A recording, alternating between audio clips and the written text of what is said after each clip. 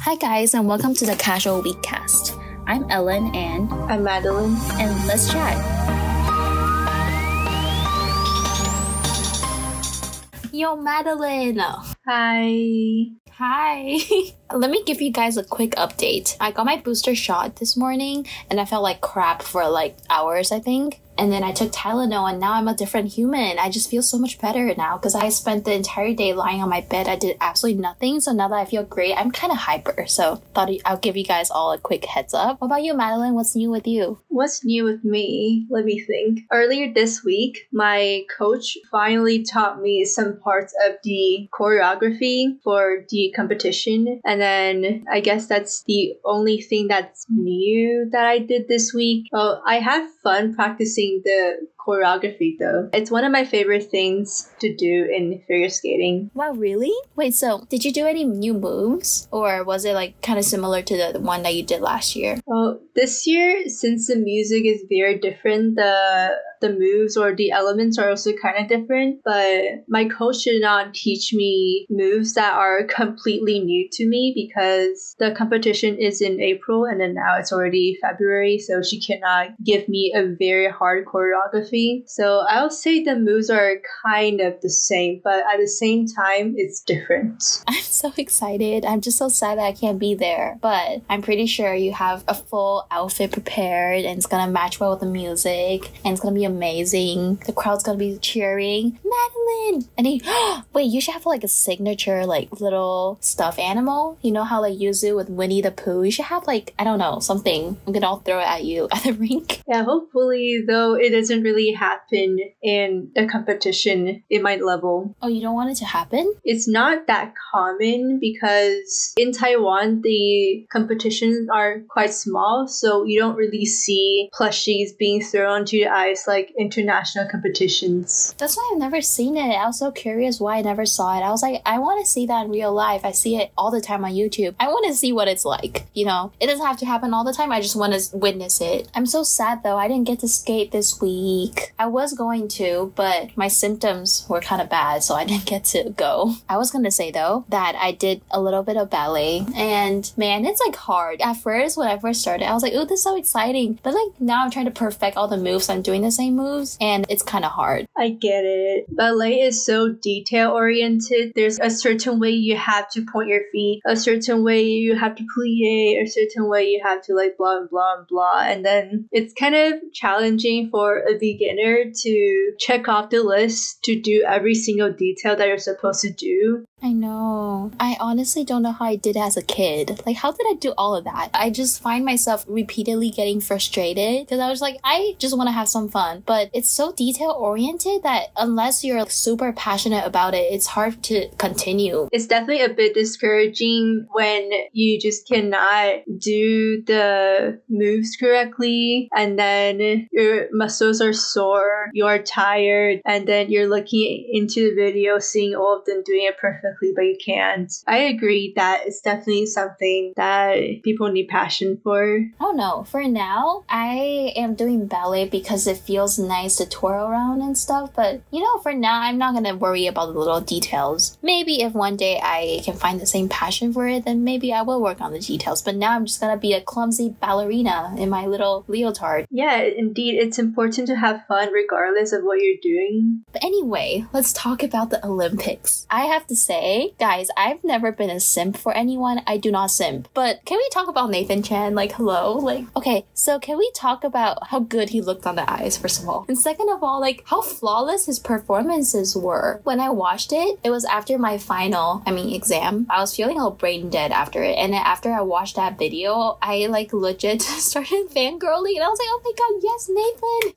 Yes! You deserve the gold medal! Yes! Yeah, I also watched the Olympics in Pyeongchang and seeing his performance in 2018 and then seeing it this year, it makes me so proud of him to see him performing so well. Especially at the end of his program, you can tell by his facial expression that he is super happy of what he done. He gave it his all. You can just see it and it paid off. The hard work did. I'm so proud of his growth. He truly grown so much since his last Olympics. Okay, here's the thing. In the past, I've always just preferred female figure skaters over men. But recently I've been just loving like men figure skaters, and you know, Nathan was my gateway drug to binge watching men skating. Like that was beautiful. I mean, I've always been into Yuzu. Yuzu's different, you know, he's on a whole nother level. You can't compare him to other figure skaters, but I'm opening myself to watch other men besides from Yuzu, and Nathan's the second guy, I guess, that I can really watch all over again. I remember I called my mom for an hour just talking about Nathan because he was that good. I'm usually not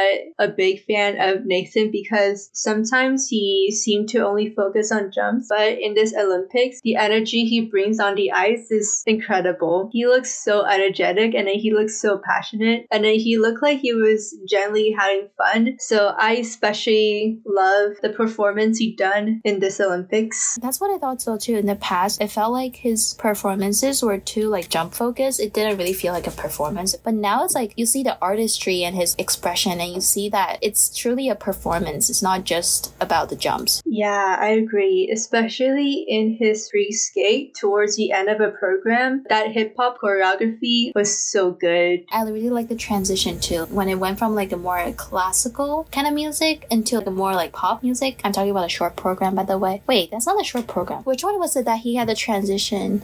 I don't remember. I just remember it went from like a serious, and then it went like this. It went to like a more pop kind. Is it the free skate? Oh yeah, it is. Okay, I remember him wearing the bright red. Okay, yeah, it's that one. That was a good transition. I really like that. It's creative. I also really like the music. I also like the outfit. Nathan is known for not wearing like bling bling outfits. That one wasn't like that. You know, there isn't any like bling on it, but I like the pop of color. I think that outfit was pretty good compared to other outfits of his. Yeah, I agree. I feel like he always wore black in the past. It's always just black and nothing. I really like the red. I feel like it really suits the music and the style. His music and performance were both energetic, and then his costume was also energetic looking too. It was literal fire. Can we talk about Yuzu? He almost landed that jump though. His 4A. So close. I know. And then his quad axel is also certified. Oh, so it's certified? Wait, but what does that mean? According to my knowledge, to have a jump certified is to make sure that it's not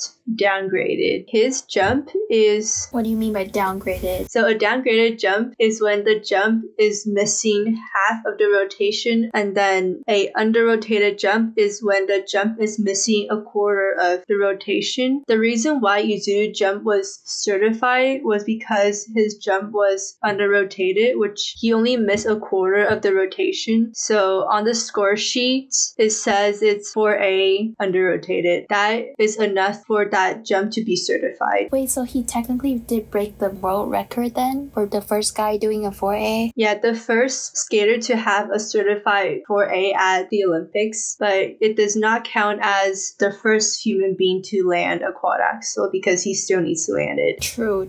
It's okay, I feel it coming. Yeah, but he still did a good job. He did, and he still won 4th place. That's pretty good. Because his program is such a high quality that he still managed to get really high score despite of his mistake. Yeah, I have a feeling he's not gonna stop competing until he lands that jump. I also want to see him continue to compete until he lands his quad axel. I have full faith he will. Just knowing him, he's not even trying to win the gold medal. He's just trying to land a jump. Yeah, he's putting all of his focus on landing that jump. And then he's so close. He is so close at the Olympics. I'm pretty sure he's gonna land it one day. My guess is he probably already did, but probably in practice. Oh yeah, he obviously is confident enough to put the quad axel into his program. Oh wait, Madeline, have you heard anything about the Russian skater? Kamila Valieva? Yeah, have you heard about what happened? The hearing is gonna be tomorrow on Monday. And so during the hearing, her fate will be determined whether she will be disqualified or allowed to compete. But yeah, basically what happened was there's this Russian skater that landed. What jump was it, Madeline? In the team event, she landed a quad sao cow. The quad sao cow is the second easiest jump in the quad jump. And then by landing that jump, Camila became the first woman to land a quad in the Olympics. Okay, speaking of, we're talking about Olympics and skating, tell me your favorite moment. What was your favorite? There's a skater called Yuma Kagiyama. This is his first Olympics, and then he's only 18, and then he did so well. I remember his short program was basically clean, and then his free skate was almost clean. I just checked his score sheet. Yuma's short program was entirely clean, and then during his free skate, although he under-rotated his quad loop and then had to add a 3 turn, but otherwise his entire program was clean, so he did so good. When I first saw him, I was surprised because first of all, I don't know who he was, and then I was like, wait, he's 18? Yeah, he's definitely gonna be one of the skaters who's gonna carry Japanese figure skating on his back, and he is so incredibly consistent. I don't know how he trained his mind to be that strong. I know, he's just self-composed, and also he's making it seem like, yeah, I'm just an 18-year-old going to Olympics, not a big deal. That's the vibe I get from him. I know, he is so chill about everything. Yeah, this year's Olympic was pretty good.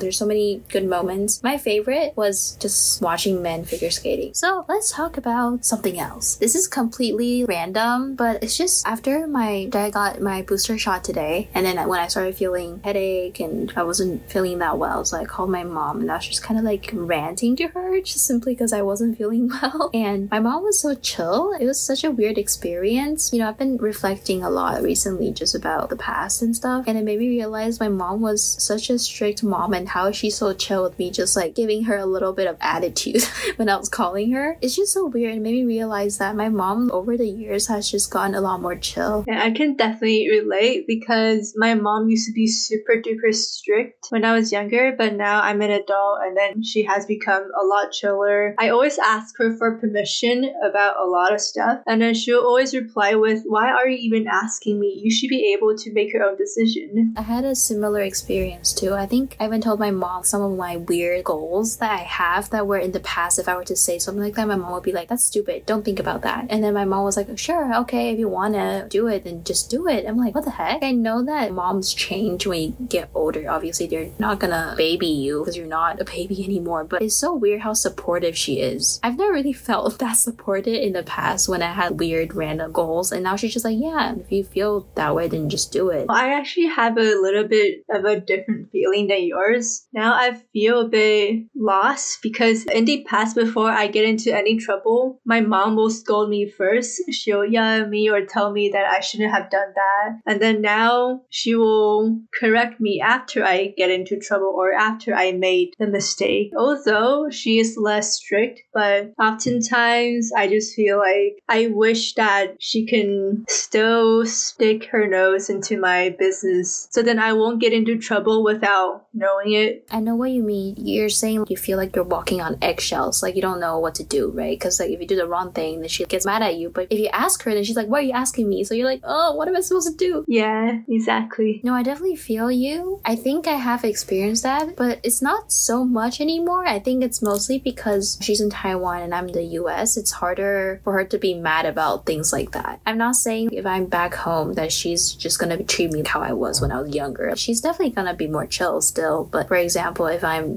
can't think of anything at the moment, so I'm just gonna say slouching. My mom used to get mad at me for slouching. Okay, I have the worst posture and my mom used to get so mad at me for it. Back in high school, we used to live in a dorm, and then during that time I did feel that when there's distance between you and your parents would not be as strict because they cannot discipline you whenever they want to. Yeah, distance definitely makes a difference. Well, today we talked about Olympics, talked about moms. Pretty chill. I got my booster shot today, so I think I'm gonna go to rest. So let's talk next time then. So see you guys next week. Bye.